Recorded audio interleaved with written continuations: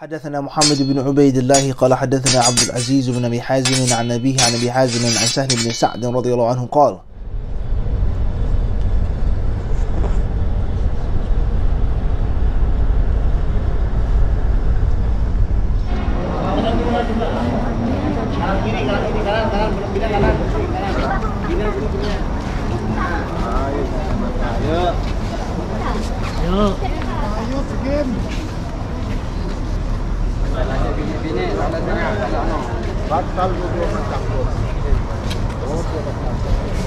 This is the miqat from Medina, yes.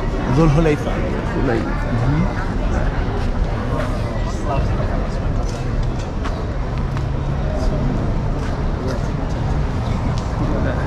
Going into the ihram state, so you just have to pray. You don't have to pray, but it's recommended to pray before, then make the aqd niyyah afterwards. We call it locking in. That's what Locking in. Locking in. Saying Allahumma labbaika umrah. That's the lock in. Once you're in that, khalas. Click, clack. You're in there. Keys are done. You're in the zone. Don't get rid of it. لبيك اللهم عمرة اللهم لبيك عمرة اللهم لبيك عمرة فإن حبسني حابس فمحلي حيث حبستني. You need to do that right now. If you forget or you didn't do it, you have a problem. Brothers, starting now, do not cover your heads. Don't trim your fingernails. Don't pluck anything. No oil, no perfume, no lotion. Nothing that's normal. If you forget, if you cover your head accidentally, no sin upon you, no kafara, no animal that you have to slaughter. If it's a mistake, if you meant to do this, no sin upon you. If you have a snag nail, it's permissible to remove the snag nail, but no trimming of your finger or toenails. Now, Aziz, miswak is totally fine. Miswak is recommended all of the time, 24/7. Does anybody have any other questions or concerns? For them. Someone asked about underwear, underclothing. So I just wanted you to clarify that to them. No underwear for men. If you have a medical condition, you have to wear underpants or some type of, something, whatever you got going on, it's lawful to wear, but you must make the fidyah. You must pay for a sheep to be slaughtered and given out to the poor people of Mecca. If you have to wear socks, let's say you have a skin condition, you have some type of ailment or illness, you get very cold, you have to wear socks, wear them, but you have to pay the fidyah.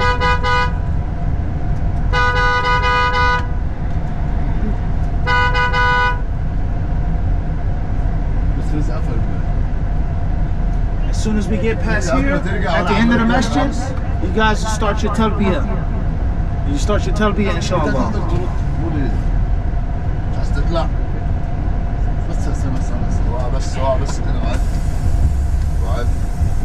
اللهم لبيك لبيك لا شريك لك لبيك إن الحمد والنعمة لك والملك لا شريك لك لبيك اللهم لبيك لبيك لا شريك. He says منزلة الصبر ومن منازل إياك نعبد وإياك نستعين منزلة الصبر. قال الإمام أحمد رحمه الله تعالى الصبر في القرآن في نحو 90 موضعا وهو واجب بإجماع الأمة وهو نصف الإيمان فإن الإيمان نصفان نصف صبر ونصف شكر. He says from the meanings, from the secrets, from the dimensions, from the stations or the chambers, the levels of that ayah that you recite in the Quran, إِيَّاكَ نَعْبُدُ وَإِيَّاكَ نَسْتَعِينُ, is the station or the level or the chamber of sabr, of patience and perseverance. Imam Ahmed rahimahullah, he said that sabr has been mentioned in the Quran in approximately 90 places. 90 times Allah has spoken about, talked about, addressed, commanded, encouraged, praised, sabr. Just think about that now. For something to be mentioned in the Quran once, that shows its status and its importance, or its danger. For Allah to mention a thing 2 times, 3 times, 5 times, 10 times. But 90 times, it's almost 100 times, sabr is brought up, is spoken about, showing you its peerless status. Nothing is going to be similar to that.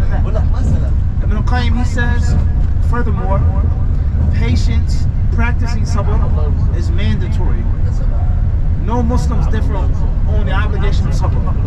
It's wajib. It's consensus of all of the Muslims. The different ethnicities, the backgrounds, the schools of thought, the sects, this and that. Everybody agrees that sabr is mandatory.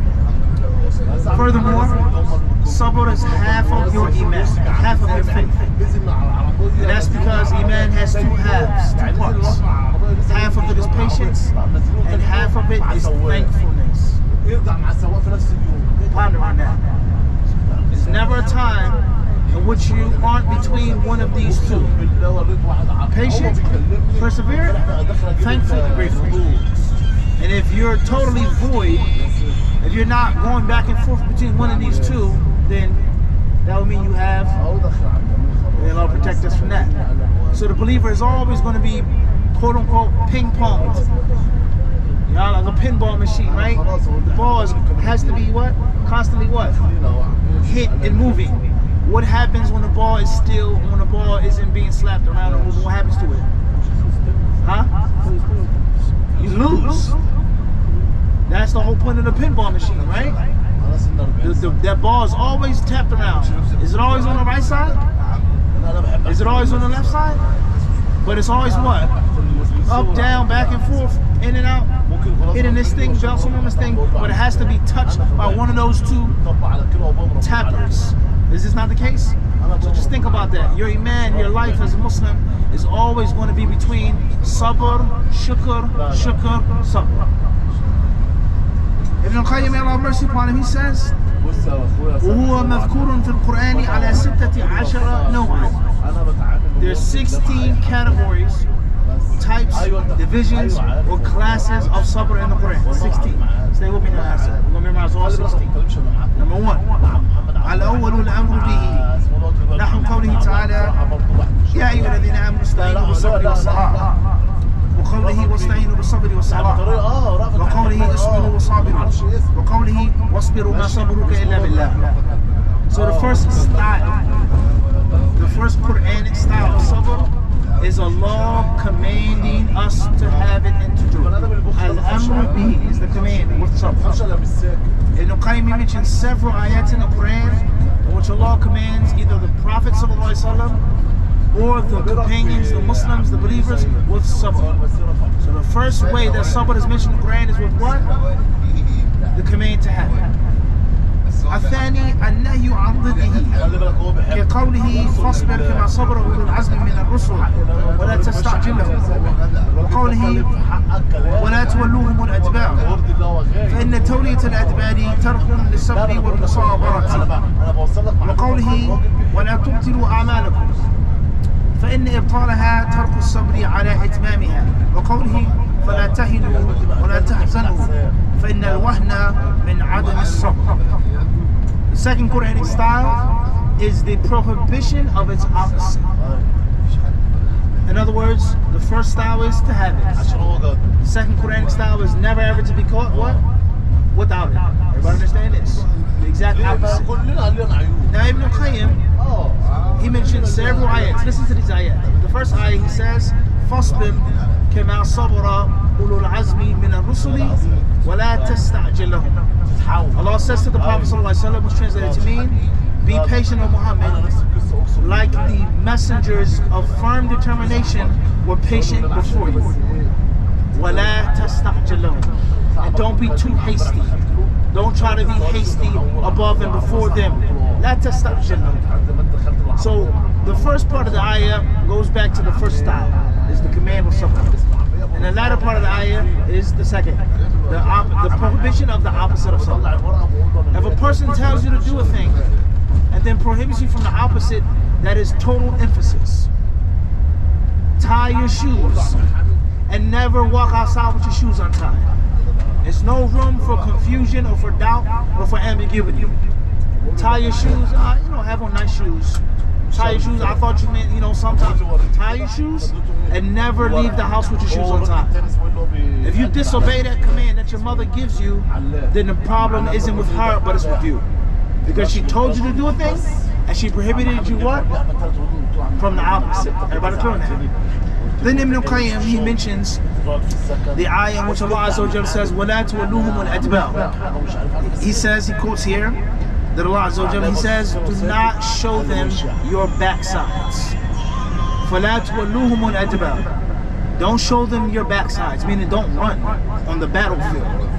And this ayah, does it mention don't be hasty, don't be caught without sabr? Does it say that? It doesn't say that, right? So what is Ibn al-Qayyim, how is he using this verse to prove his point? You can't hear. What is Ibn al-Qayyim, how is he using this verse? Allah says, show them not your backsides. How is that being used? Just state the opposite. The opposite, but sabr is not mentioned here. He didn't mention anything about patience. The ayah says nothing about patience. What's the answer? Okay, what about being firm? We're not talking about firmness, we're talking about sabr.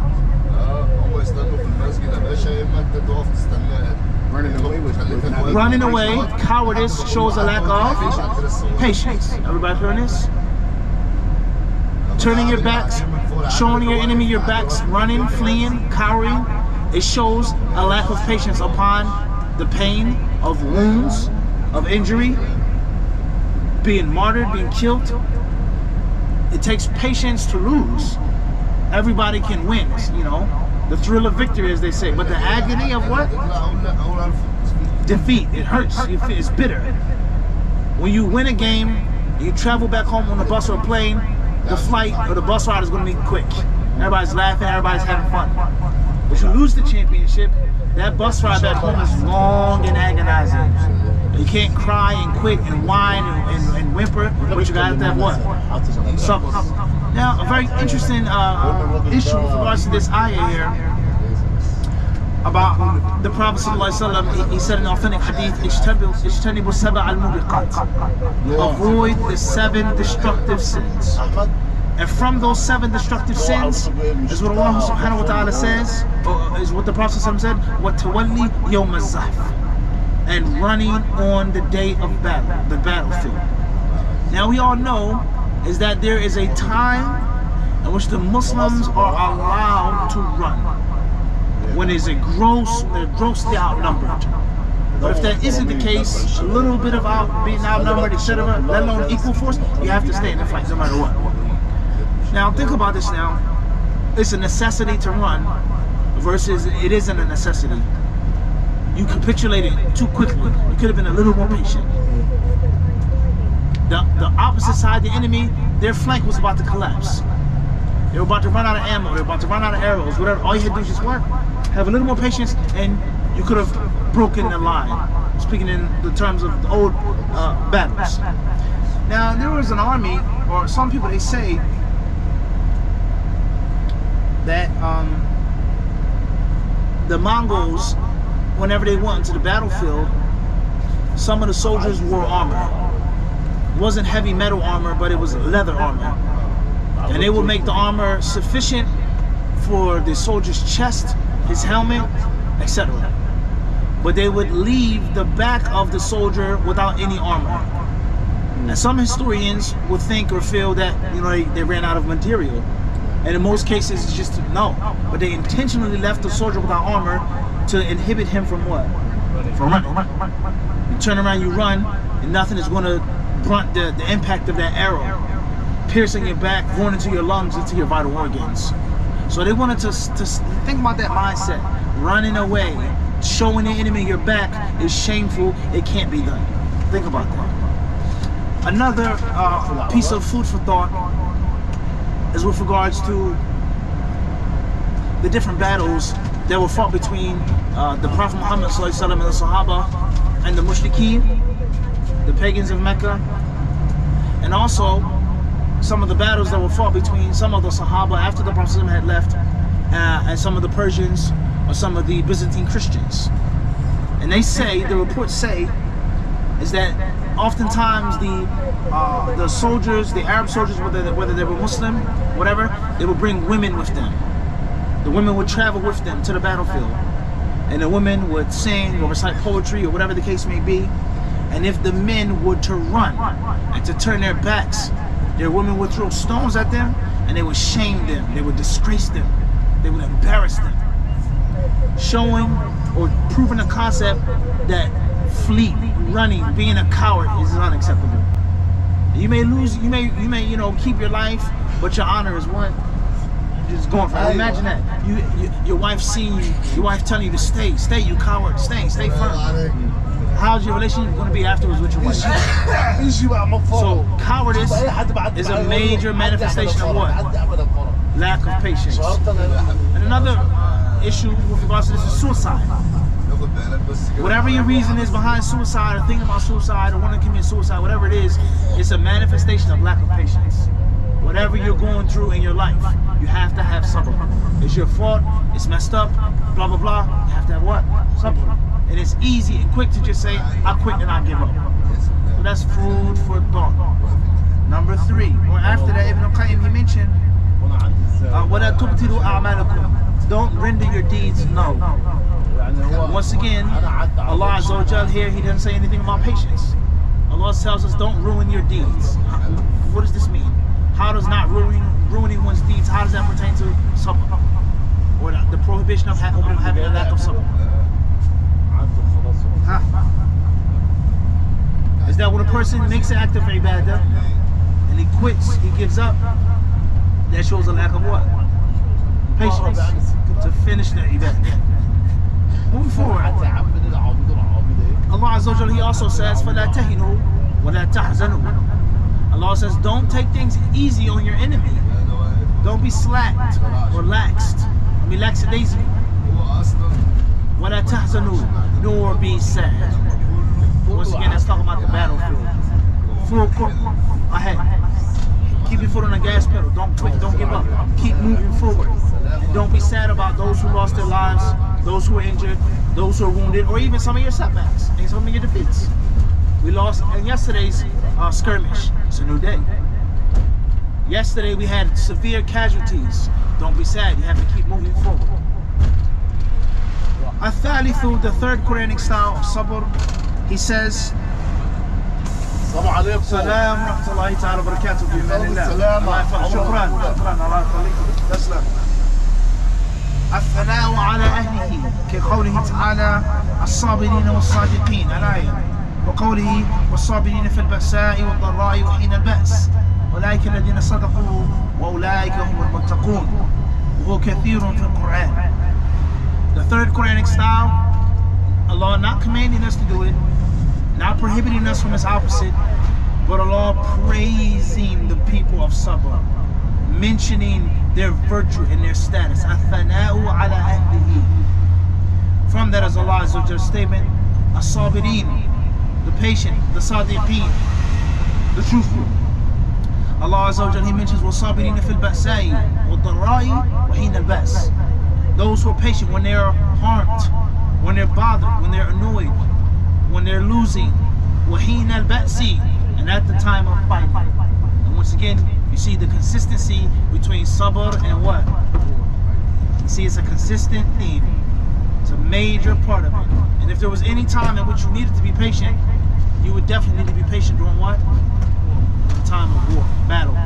And that's applicable to all types of fighting and battle and war. Physical, metaphysical, it's a fight, it's a rumble with your nafs, with the external enemy, etc., etc. You have to be patient.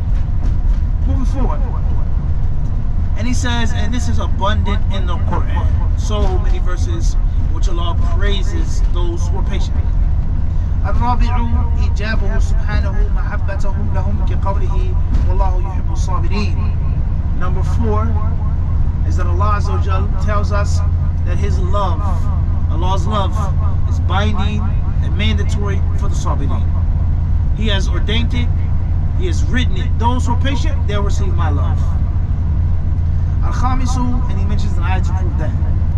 Number 5, إجاب معيته لهم وهي معية خاصة تتضمن حفظهم ونصرهم وتأييدهم ليست معية عامة وهي معية العلم والإحاطة كقوله واصبروا إن الله مع الصابرين وقوله والله مع الصابرين. Number 5, Allah declares that He is with those who are patient and that He will be with them. It's binding, it's a must. And it isn't the general sense of Allah being with the servant. Allah knows everything, Allah sees everything, Allah hears everything. Allah is with His servants, He's close to His servants. That's with everybody. But this is specific, exclusive. And what's meant by Allah being with the servant here, those who are patient, is that He will support them, He will give them victory, He'll bless them. And whatever they take or whatever endeavor they go after, they search for, whatever they're dealing with. Moving forward, السادس إخباره بأن الصبر خير لأصحابه في قوله ولئن صبرتم لهو خير للصابرين وإن تصبروا خير لكم. Ibn Qayyim, he says, number 6, Allah tells us is that being patient is best. When you have the choice between taking revenge, stopping, quitting, even running on the battlefield, it's always better to do what? To be patient. Bottom line, it's always best and most excellent to have sabr. And he mentions the ayat regarding that. السابع إيجاب الجزاء لهم بأحسن أعمالهم كقوله تعالى ولنجزين الذين صبروا أجرهم بأحسن ما كانوا يعملون. The 7th is that Allah makes it binding for them to receive the best of their rewards. The best reward for the best of their deeds. Not a reward for a good deed, but the best thing that Allah can give you for the best of your deeds, the elite deeds that you performed. And he mentions the ayat regarding that. Ibn Qayyim then says, الثامن إيجابه سبحانه الجزاء لهم بغير حساب كقوله تعالى إنما يوفى الصابرون أجرهم بغير حساب. Number 8, Allah Azza wa Jalla, He makes it binding that they will receive their reward بغير حساب, without any limit, no cap, no restriction. Unlimited reward, unlimited blessing, unlimited forgiveness, unlimited ridwan, بغير حساب. Right? There's no bottom to it. There's no ceiling to it. التاسع, number 9, إطلاق البشرى لأهل الصبر كقوله تعالى ولنبلونكم بشيء من الخوف والجوع ونقص من الأموال والأنفس والثمرات وبشر الصابرين. Ibn Qayyim says that glad tidings belong. See the camel over there, guys, on the left?